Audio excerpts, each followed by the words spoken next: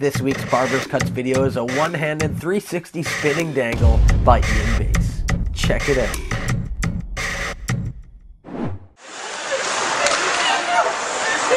There you go. Go, go! Right around. Oh!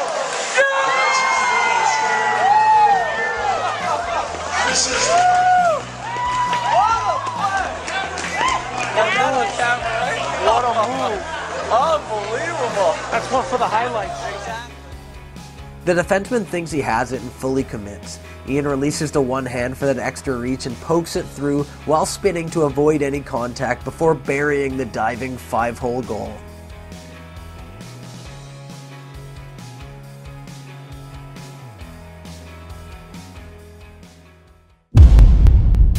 Sick stuff, Ian.